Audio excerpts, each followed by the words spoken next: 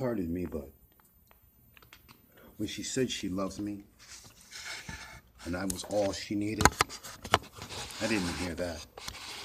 All I heard was what she said. I cheated on you. China spoke softly, sinking her head down, looking into her own lap. I had an affair. Now I know they say it's all in perception, on how you look at it, but from the outside looking in, it's easy to get the notion the two had everything going for them. Jason, China. They had been high school sweethearts since day one, in love since the 10th grade.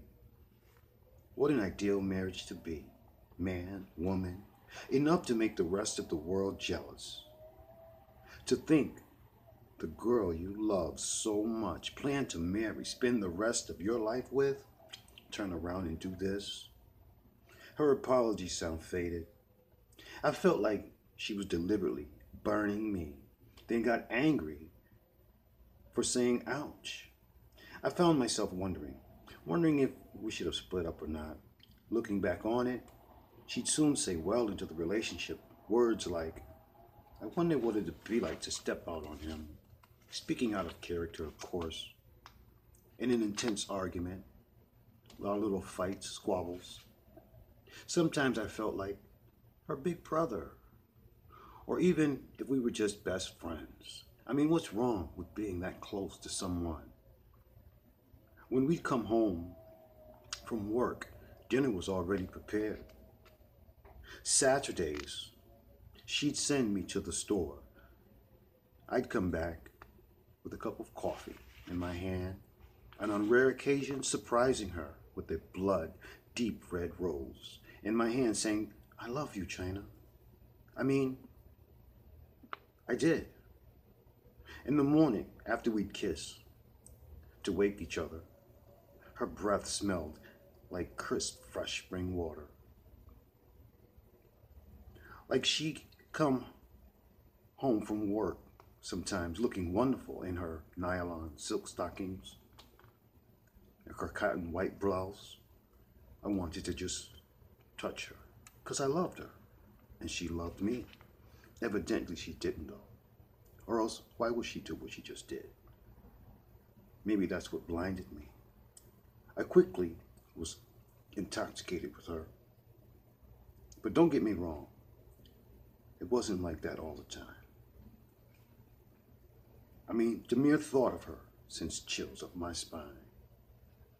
Because like the change from winter to spring, she turned on me. I couldn't have been no longer than a few weeks ago. She talking to her so-called best friend, hadn't seen in a while. I suppose doing something about this right now wouldn't matter. If I went on my gut instinct and killed him, her, and myself, well, you can see where that's gotten us now. But only if she had told me something. I mean, earlier, what was on her mind? If anything, what was wrong? Instead of those stupid signs. I mean, come on, we're not reals, are we? If there was anything going on, bothering her, why couldn't she tell me? In an intense argument, China shouted out, yelling, I tried telling you, but you never listen. You're always out doing your own thing, having fun. You never pay attention to me. Never, never. Pay attention to you? I said back. Almost, always, home. I'm never gone. Listen to you. I lied back in a suggestive sway, speaking in a sarcastic but angry tone. Where do you expect me to be? With you everywhere? In your dreams, in your room, your thoughts, your tampons? She could have chuckled when I said that because she knew that I didn't even know what I was saying. We tossed words around till she said those 5 words I hate. You never read the signs. Signs, signs. I started to shout. See, by now, I just about had it. With both arms elevated to my head, pinching my temples, with the palm of my hands in my hand. What makes us different from the other animals is humans have this ability to make decisions. And maybe that's what stuttering, as I was bringing my point across, people have developed this crazy ability to lie because I was so angry. Why didn't you say anything to me? Something. Pacing the floor, the bedroom,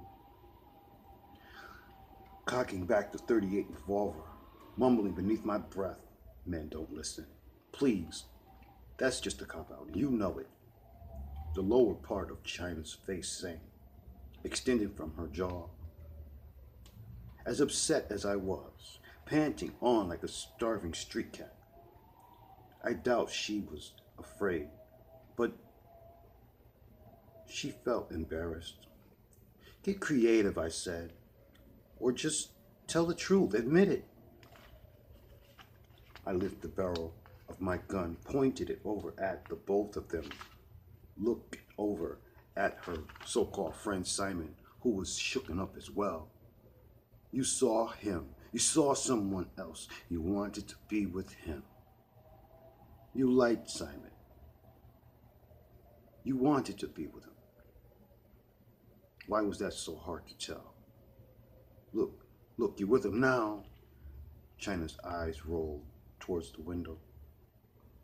You could hear whistling down the street as the police cars suddenly crawled up the road, getting closer and closer to my apartment.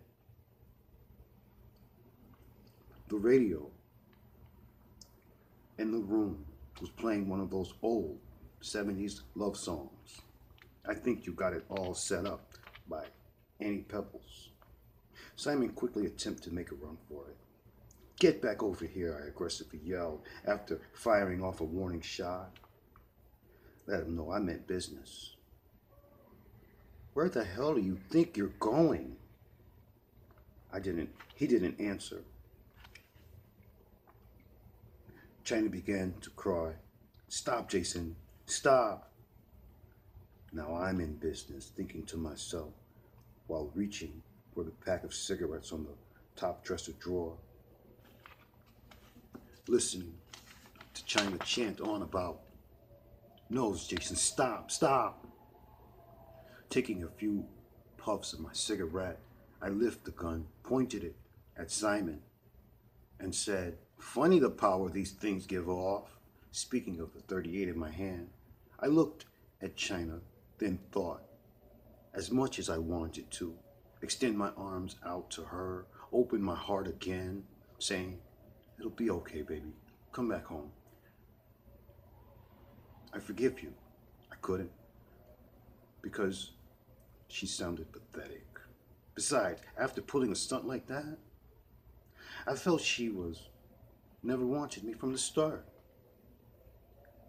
And the whole 10 years we were together, I never thought, finally, if I ever did anything to her, carefully thinking, well, I could see it if I hit her, ripped her off, or jeopardized her livelihood. But no, we were joined at the hips. At least I thought we were. How arrogant.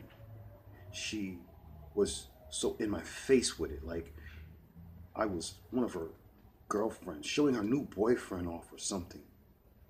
You could have been a little more discreet about it. It wasn't like long until I realized I was going to pop. Till I'd about had it, I even tried cutting her off completely. I didn't know if it was my curiosity or my pure addiction for her, but I had to see for myself. Her friends would call looking for China, I'd either hang up the phone or act as if she weren't home, saying it was the wrong number, and just keep it off the hook maybe. They would get the message thinking. One of the negotiators, while screaming up the staircase, shouted through his bullhorn, "Okay, Jason, let the hostages go." That shot I fired off like 20 minutes ago must have gotten their attention. I work hard every day to keep this house up, feed her, make her happy. And this is the thanks I get? Look, look out there. They're pointing towards the window. They're treating me like I'm the bad guy, but no one knows or more or less cares what you've done to me, my feelings. And to think I thought I knew you. What possessed you to display this personality? I asked, not really expecting an answer, but just trying to get a point across. Like it would make a difference anyway. China looked so ugly to me now, replaying in my mind the lies she told, the games she played, mocking me, making a fool of my love. Judging her actions, she was getting a big kick out of it though. Here I am ready to settle down with her, perhaps have kids, who knows? It seems like just yesterday when she crawled into my arms, wanting to be with me. I'll admit, I had questions though, second thoughts, but honestly, I mean, who wouldn't? China was beautiful. Now look at her. This drives me crazy. She drives me crazy. When I first met her, she drove me wild. Now I'm nearly insane. I could remember the night I caught her. The sight of what I was about to see irked me, made me earlier that work. Earlier at work, I couldn't have sworn I felt something bitter cooking up in the pit of my gut. I knew it was bound to happen sooner or later. Listening to her cries, chant in ecstasy, infuriated me. Knowing it wasn't me making her feel this way saddened my heart. The lies she told. He's only going to be here just to get himself together. Coercing me to allow this to be. Now, 2 weeks ago, before this mess started, China insists this is our place.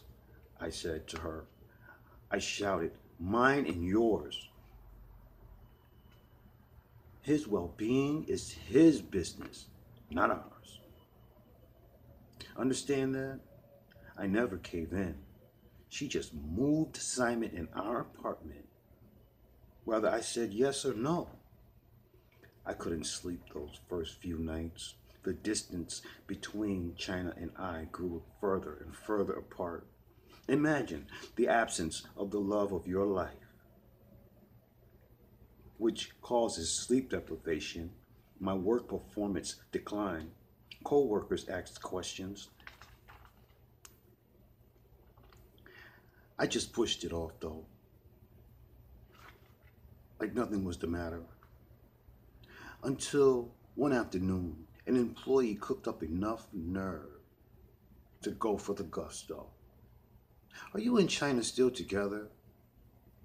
Yes, nervously I answered. I couldn't say a word though.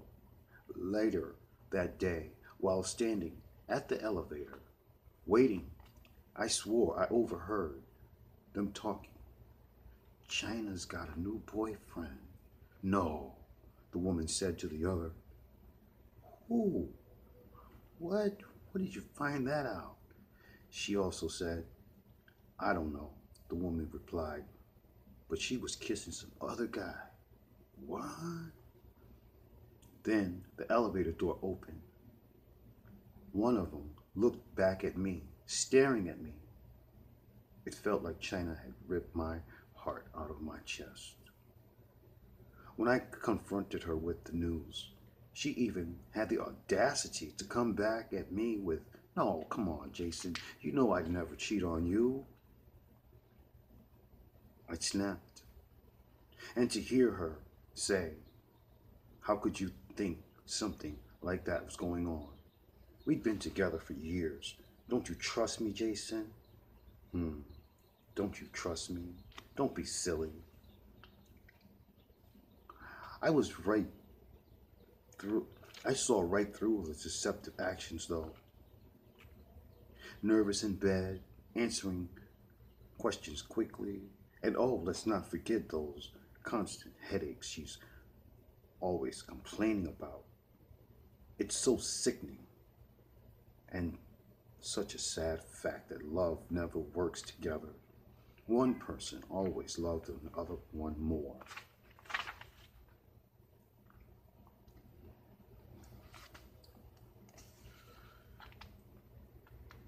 The very first day I saw her, I knew this was what men spent their lives chasing. Very few got it. And I was lucky, that's right, lucky enough to have gotten as far as I did. She even questioned my confidence for calling me a bashful coward for not approaching her sooner. I just laughed it off because I knew. And looking back on it, I can say this much about the feelings I had for her, for China, was very dangerous. It was 10:30 that night. We may have all still been alive if I hadn't seen what I was seeing. Simon and she tangled up in my sheets.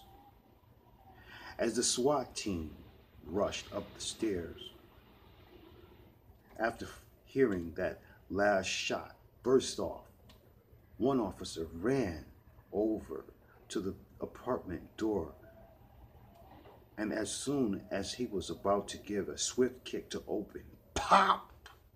Jason swallowed his own bullet, dropping the .38 revolver to the ground.